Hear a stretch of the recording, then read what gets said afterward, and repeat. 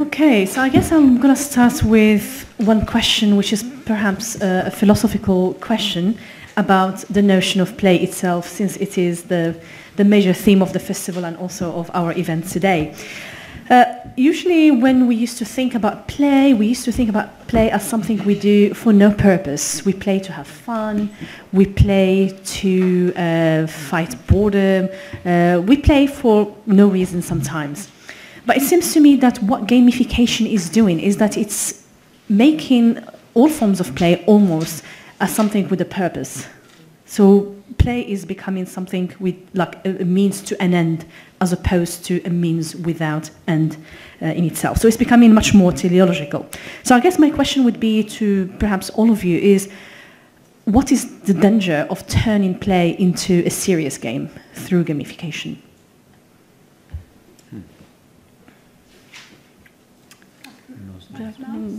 I haven't got a formed answer, but I was just thinking I have a very young daughter, and observing her play is very clear to me that play is in fact always does have a purpose, and the purpose is to learn and to develop and to find ways of engaging with the world, to kind of cope with challenging situations. So play and playful activity is always useful in some way. However, I think what gamification does is it makes it quantifiable. So it makes it useful in a quantifiable way. And I think for me the main question here is the question that Paolo raised in relation to quantifiable versus qualitative play or change. So I think my concern is when we start quantifying play and making it useful in ways that have to do with productivity and with consumption. Mm-hmm. Okay. If I can add quickly one thing, I mean the debates that gamification have raised in game studies, for example, the study of the medium of the video game, are precisely that gamification maybe has really nothing to do with games at all. The interpretation that texts on gamification give of the text on game design, it's actually a very superficial reinterpretation, and take only a very few and limited techniques such as leaderboards, badges, scores, etc. So many are arguing and have been arguing that gamification, actually there is no gaming in gamification. And if I can add, I also wonder whether there is a game that it's not serious, because that's so often when people talk about serious game or serious gaming, they talk about using gaming, for example, for health purposes. But, gamers are often serious. And I think that the seriousness is part of the whole gaming practice. So, and another thing that I just throw it out there is whether we want to make a difference between game and play. And, what is the role, what is the meaning of such a difference? But so for discussion. Yeah, so I would perhaps think that maybe reclaiming, like the form of resistance in this context would be to reclaim the playfulness of play rather than to subscribe to the serious forms of play, that play has to be done in order to learn or to learn new skills or to better our performance. Maybe we can just play for the sake of playing, and that would be the form of resistance. And Giorgio Agamben talks about it in other contexts as well.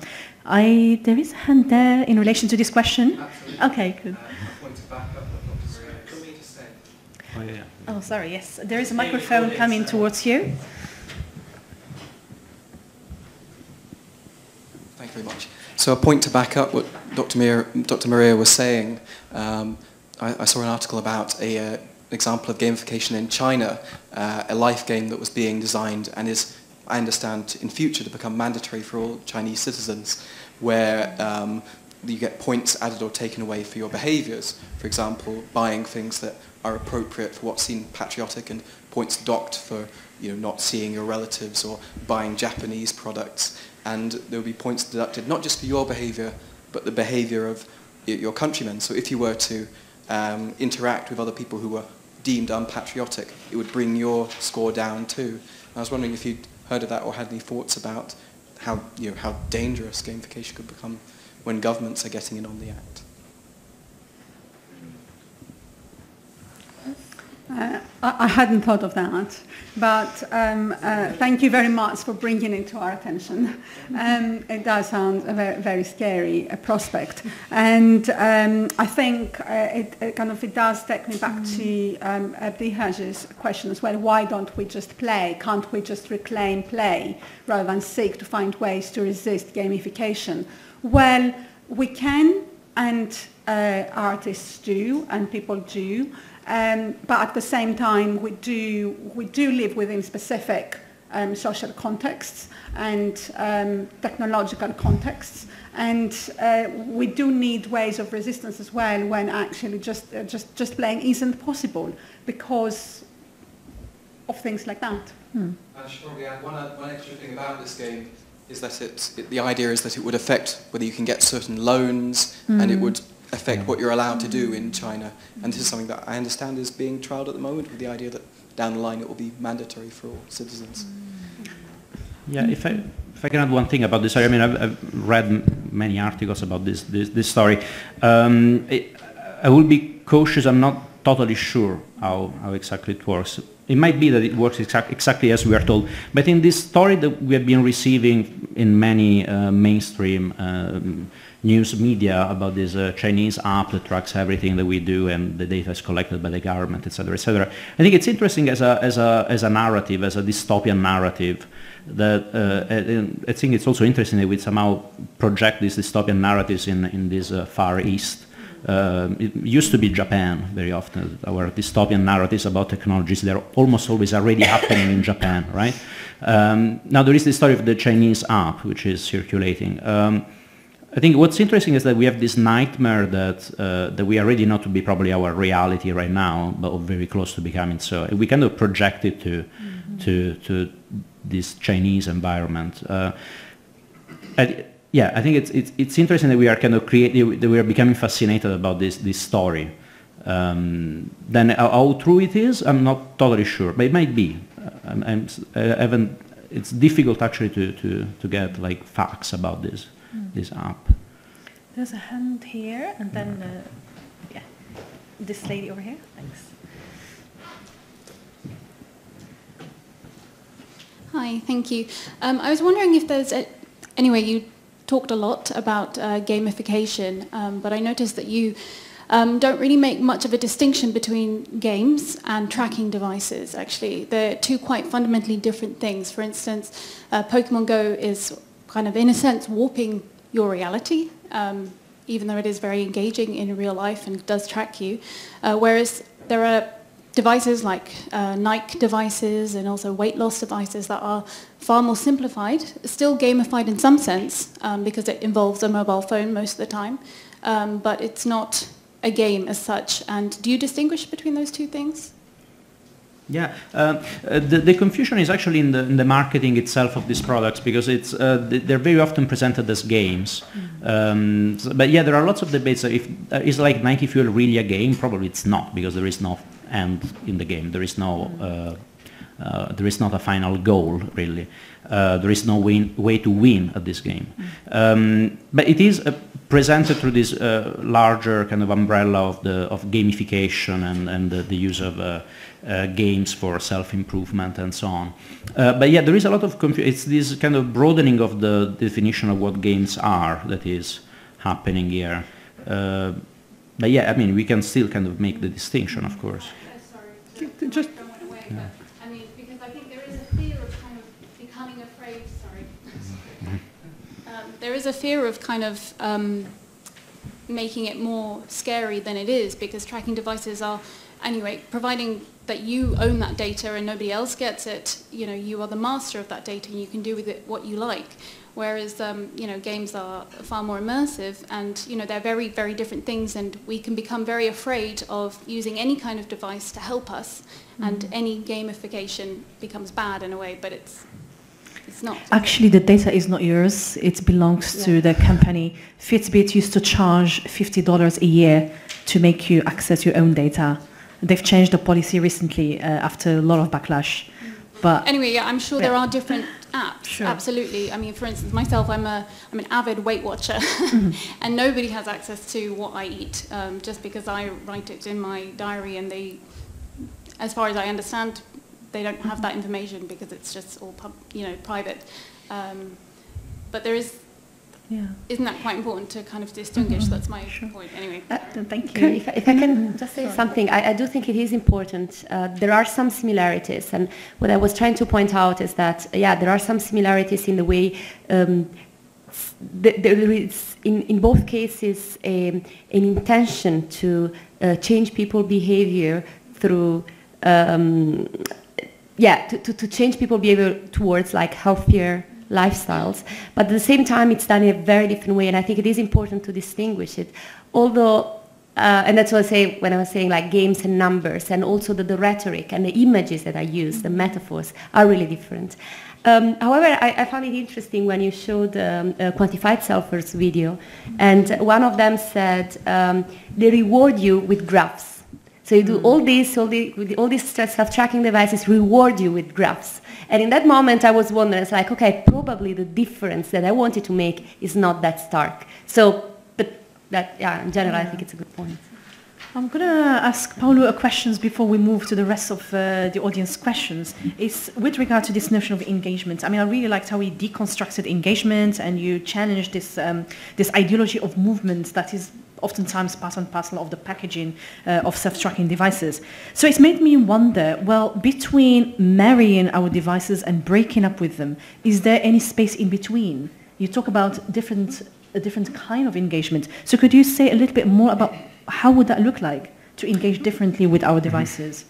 Well, maybe actually the example of Karen is probably a different kind of engagement. Right? So we are kind of engaging differently with a system that keeps track of our data. I think there can be many forms, many practices of engaging differently or alternatively with our gamified selves. Daphne Dragona, that Maria has been quoting, she has been actually researching about this idea of counter-gamification. It doesn't necessarily need to be a counter form of resistance. It can also be a way of playing around with our quantified self. Well, thank you. Okay, I have Christina first. Yes.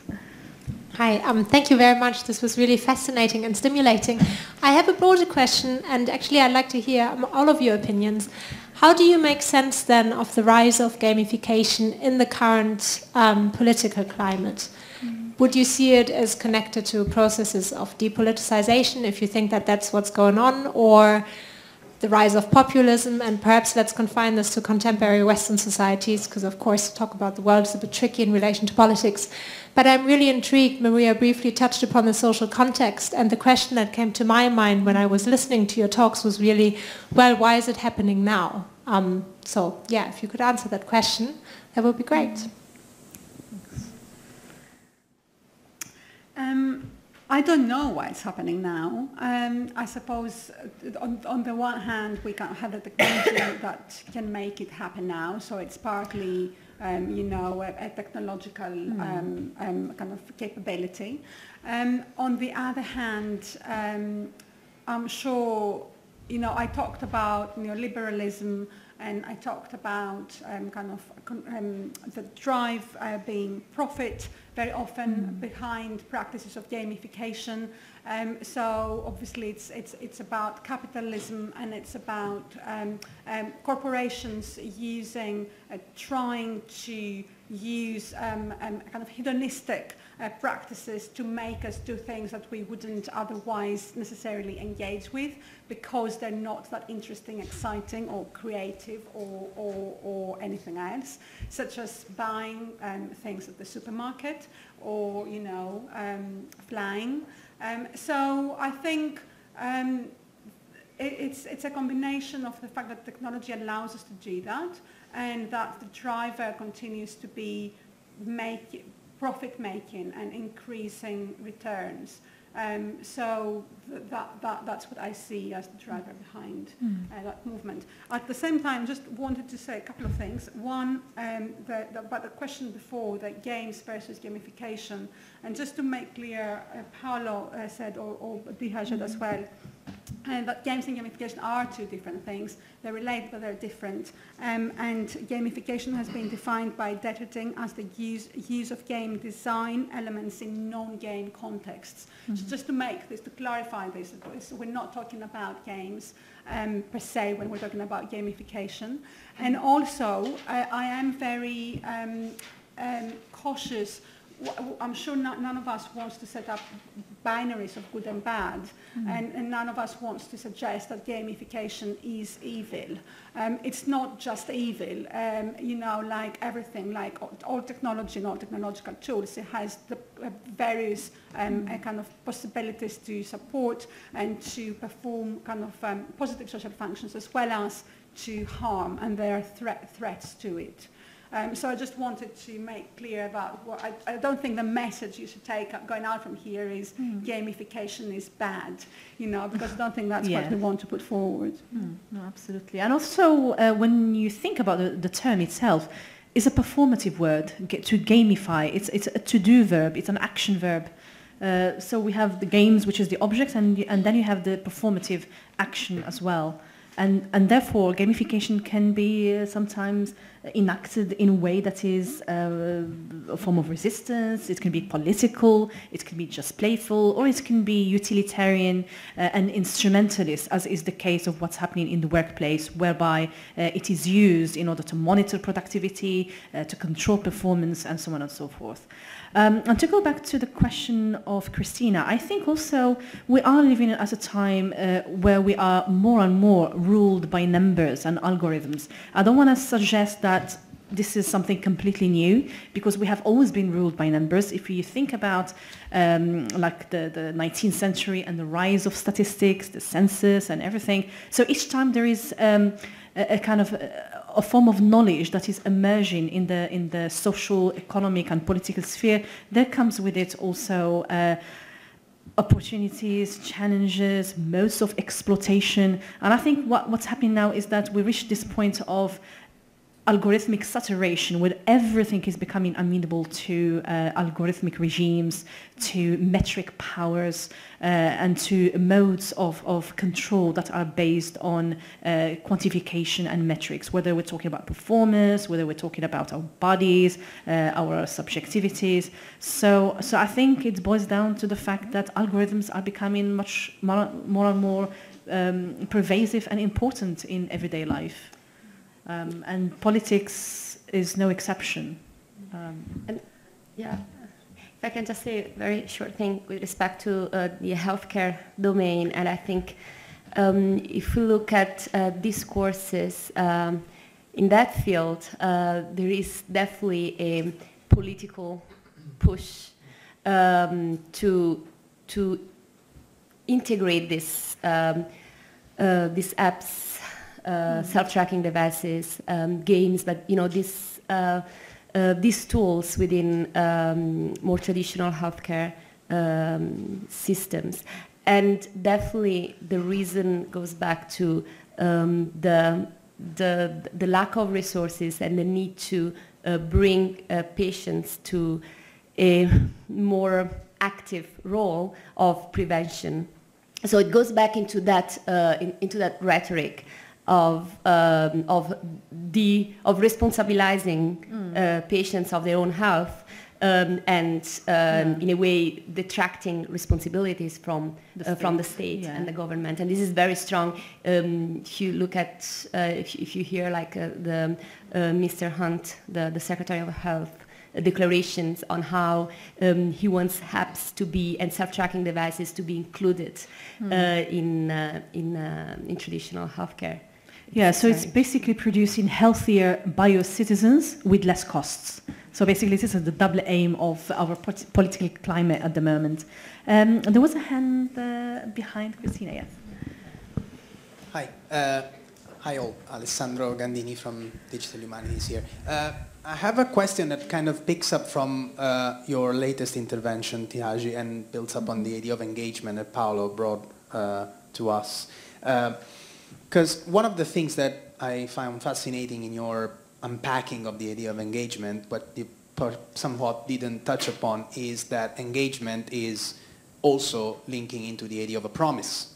So engagement, when I engage, I probably talk by experience here, but when I engage with someone, if you get engaged with someone, it's the sort of implicit promise of something, right?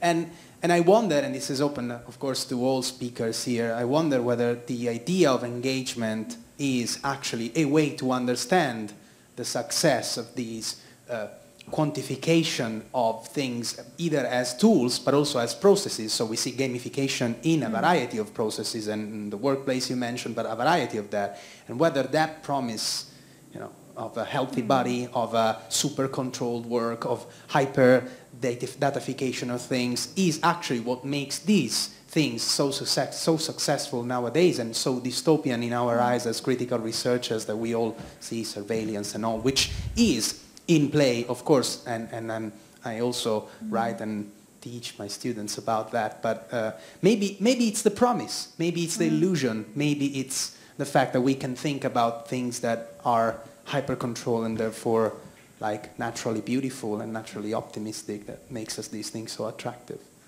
Absolutely, that's such a really interesting question. I mean, I like the notion of promise, because I think much of what's happening with self-tracking devices and the whole kind of paraphernalia of these technologies is that they function according to an economy of hope. And this economy of hope actually works by promising reward. If you do 10,000 steps, you're gonna lead a healthier life. If you eat this kind of food, you're gonna lose weight. And so there is an economy of hope that is at the heart of these technologies, without which they wouldn't be that popular. So I think industry has always been very good at capitalizing on people's anxieties, wishes, fears, dreams, and that's how it has always been, and it continues to be. If I can add one thing, maybe you can look at it more broadly as a more contemporary development of the practices of care of the self, right? So in a Foucaultian sense, there is never a finishing, there is never a point when you reach sanctity after confession, right? So you can, the promise of finally achieving that goal is always kind of postponed, but it's a thorn in flesh. So it kind of pushes you to continue to be always vigilant and to always take care of yourself. Only in this circumstance, we are talking about a quantified version of that practice. Absolutely. Many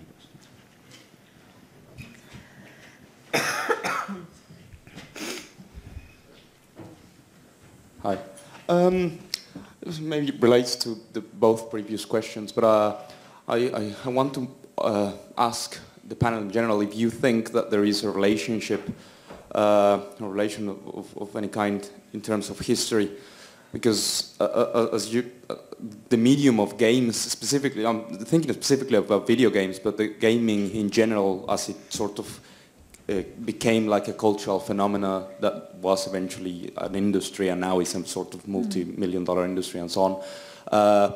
Many of its codes have now become canon, and many of they have become stable now, as it's sort of as the medium came into sort of the mainstream. And I wonder if you think maybe a way to offer an explanation as to why now, why is it that gamification is happening now, has maybe something to do with history as well, with the fact that many of the ways in which we enjoy these games have become more stable now, and hence corporations and so on have been able to reverse engineer this enjoyment, and so it is the case that now it is relatively easier for them to understand how what makes us tick in terms of games. Whereas before it seemed like specifically, I'm thinking sort of in the very beginning of video games, it seemed to me like games were every possible game. Everything was possible in terms of gaming, and you found these very weird, strange games that you didn't really know how to enjoy and that you had to learn how to enjoy. Whereas it seems to me that that's not the case anymore. Maybe going back to what Maria was saying, a way of resisting gamification may also be, to sort of unlearn many of the ways in which we have enjoyed games in the past. I do not necessarily concur with the fact that this is a matter of promise. I do think many of these, specifically in terms of gamification, many of these things are actually Skinner boxes. And they tend to appeal to our innermost neurological impulses rather than what we understand as a game as a whole, which is, I think, also something that was... But I wonder if you can comment on any of these points.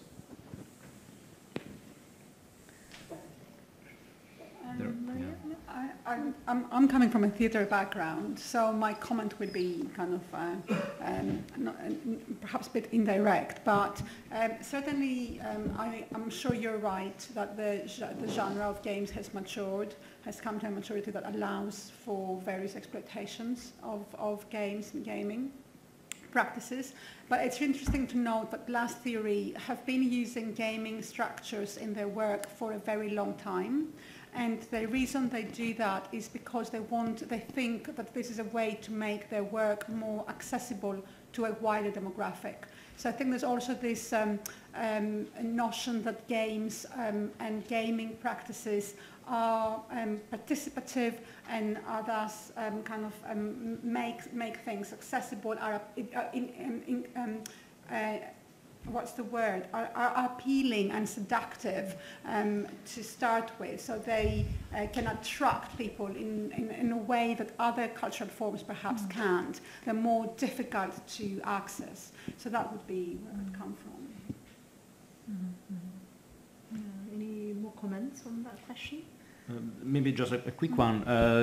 There are also other comments at the moment in game studies about, for example, what if are most mobile games really games, considering that they work on a very similar model where we are kind of encouraged to obsessively click and push the screen and at every notification, but there are no real meaningful choices to make in those games, and there is no finishing line again. So it's a similar model that has been studied that maybe creates a comparison between these examples that we've been talking about today and other forms of games that are officially classified as games but are kind of borderline, if you like. Okay, we're going to take 2 more questions and then we can continue with the glass of wine. So here, okay, we'll take this 2 here. Yeah, thank you very much. I want to know how you broke away from that game. Oh, okay. Any withdrawal symptoms? Yeah. No, actually, one of the things I kind of realized at one point that there is never a good reason to stop using these things, right?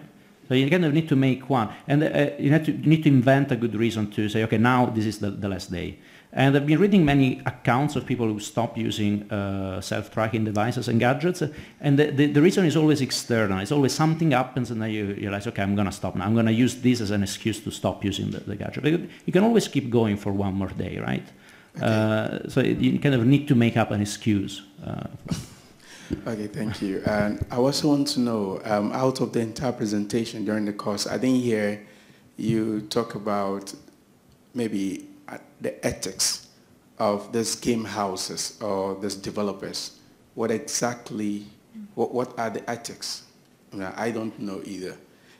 If it is ethical for them to actually gather information about users, if it is not, what controls their development? That's what I care to know. Because assuming there is something that controls their development, that stops them from, or disallow them from gathering information about the users and using it for certain purposes, that should be part of their ethics. That guarantees the users of the games that, look, I know I can use this game without having any problem. Yeah. Well, it is part of, for example, the regulatory framework, because there is data protection regulation so it goes really into like regulatory frameworks more than ethics. Although, especially for, as far as I know, for example, for mobile health, there are also code of conducts that are more of ethical conducts that are being developed. But again, it's a field that is very, and again, I can speak more from the mobile health perspective, but it's a field that is very fluid at the moment, and specific regulation is missing, although there are some regulatory frameworks that apply, for example, data protection. I mean, people are starting to talk about privacy by design, is that you implement like products that are already embedded within them. There is an element of privacy, and not think about privacy once you've already built, implemented and marketed the product, but have it as something that goes hand in hand with the production process.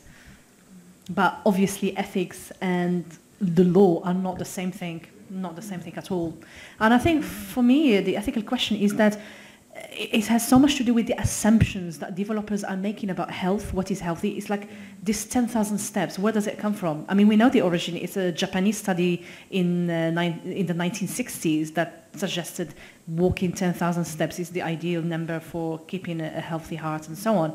But then making these assumptions, or the 5 vegetables and fruits a day. So all these things that are actually implemented and designed into the product, but without any kind of questioning or any reconsideration. Maybe things have changed and we need to move from the 10,000 steps to something else. So yeah. I think the assumption nowadays is that if you have a problem with surveillance, it's because you have something to hide. Yeah, and what Snowden replies to that, he says, if you think that you don't care about privacy because you have nothing to hide, it's same as saying you don't care about free speech because you have nothing to say. So, yeah. Can I also briefly respond to say that actually for blast theory a big issue was terms and conditions, and I know it's very boring, but it's about the transparency of that and how accessible it is to users.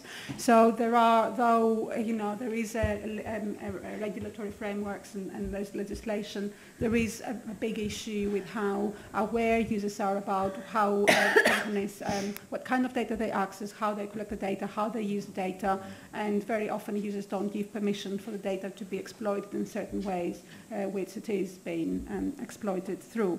And so kind of I've got just here a comment saying that the research by investment specialist Scandia suggests that only 7% of people read the terms and conditions online when signing up for products and services. And that's because people think they're boring or very difficult to understand.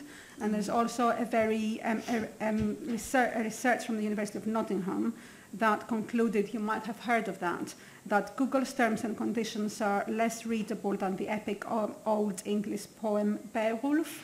I'm not sure how to pronounce that because I've never read this poem. But that kind of, I think for me, that is a really big issue. Yes. And that's the issue that kind of last year we were also trying to address in Karen as well.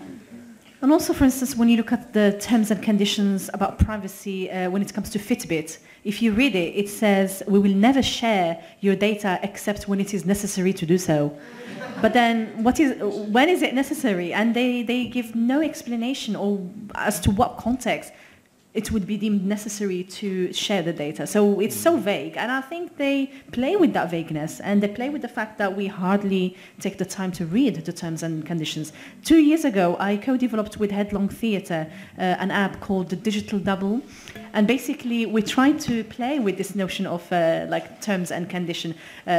It was in relation to the play 1984, and we developed this app for all the people who purchased a ticket. They can actually download it on their phone, and if they click terms and condition, they're immediately giving us access to their data and to be able to scrape data from the internet about them. And yeah, I mean, the interesting thing is that we got a lot of people ticking the box without even reading the statements at all. But even more alarmingly, we kind of had in the theatre foyer, in some of the theatres where the 1984 was playing, we projected back at them their digital double, like how they look like online when you take all the summary of all that data and project it onto them. Instead of having an element of surprise or shock or anger, what we got is like, oh, look at me, I'm in the theatre foyer, oh, that's me. So there was an element of, we're wholly in fame, if only for a few seconds. And that was seductive, and that was very enjoyable for people. So I was like really taken back by that. I thought we were going to get like complaints and people would be shocked. How dare you kind of do this to my data online? But people were very happy with that, and they were very like, oh, cool. So, yeah. one last question from this gentleman. Hello. I wanted to ask about quantification in general, and kind of touching on what you spoke predominantly about, your breakup with a particular piece of technology, and the advert on Nike Fuel. You look at that, and then of course you see the marketing shortcut that movement equals life, and of course they mean physical movement, and that is just physical movement, nothing else. There's so many other things, and so. But coupled with that, I think it'd be too simple just to call it a marketing. It is coupled with a huge unjustified techno-hyper-optimism. And I wonder what you have to say. I don't think that we spoke much about that this evening, but about the generally limits of quantification and how somehow this can be in the public discourse, how this can be meaningfully balanced, because of course we don't quite know what those limitations are, and we keep pushing the frontier. But as many philosophers have said, by sort of casting questions expecting numerical results, you start shifting the questions. You start shifting the theme in a way that you leave out the unquantifiable bits, and you can only leave out the quantifiable bits. And how can this be, what steps can be taken maybe in this area? Absolutely.